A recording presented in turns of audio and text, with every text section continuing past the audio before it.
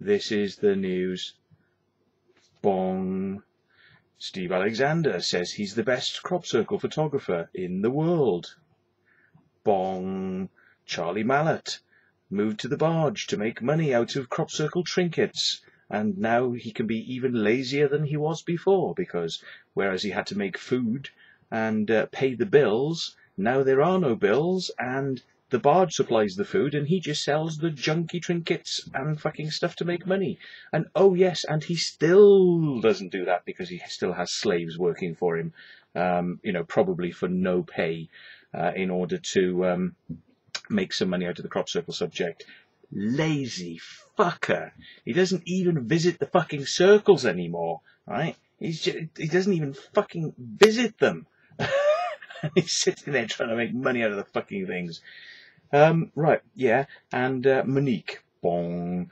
Monique has gone home to the Netherlands, so she's wrapped up her pathetic little fucking, thing in the museum, if you can call it an exhibition.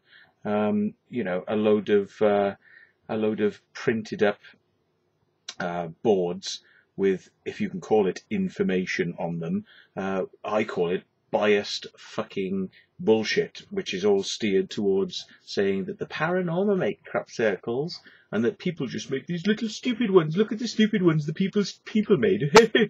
just to wipe them away, these stupid fucking people. But look at the wonderful ones. And let's put a couple of wheat stalks in a glass cabinet.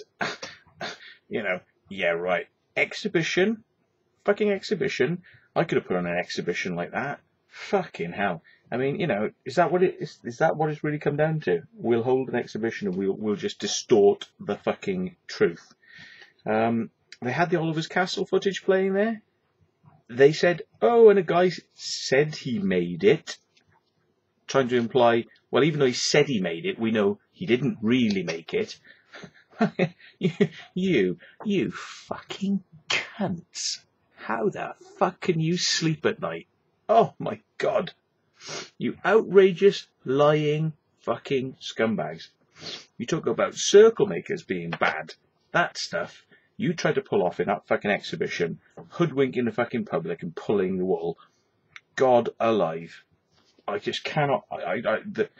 It takes the fucking biscuit. Honestly, Monique, you should have worked in communist fucking Russia, yeah? Where, Amerikansky, oh, disease, they will give you disease, Amerikansky, oh, horrible, nasty, do not trust, they cut your throat, American, not be trust. You'd have worked really fucking well, my dear, in the Politburo, or working for Pravda, writing fucking news stories. Oh yes, the Americans are out to get us, and they're doing this, and da-da-da-da-da-da-da. Yeah, you fucking black is white, and white is black. Honest to fucking God, yeah? Or there wouldn't be any radios in your country, would there, if you had control, Monique? Oh, no, it would be state-owned radio feeding you bullshit, wouldn't it? It would be like, the Iraq war was started over the nasty Saddam Hussein. Don't tell them about the oil. Don't tell them about that. Yeah, I can just imagine the news media in a country like you. Yeah, you'd have Suzanne Taylor and Monique Klinkenberg, Michael fucking Glickman, yeah, right, running the fucking news in Russia. Yeah, it'd be absolutely perfect, because that's the type of people you need in order to perpetuate fucking bullshit lies like this. So anyway, she's fucked off back home, thank God, and let's hope now, although it won't happen, it will not happen, right? I mean, let's hope that she doesn't come back with this stupid fucking scheme for a third failed year on the trot, because these two have failed, although she won't admit to it, and it will fail on year 3,